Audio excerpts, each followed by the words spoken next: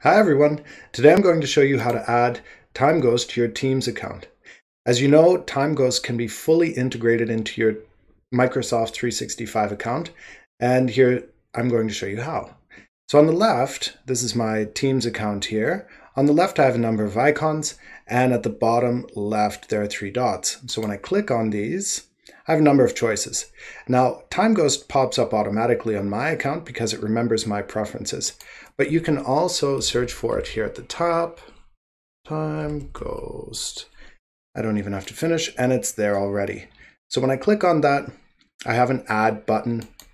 Simply click add, and it starts to open automatically.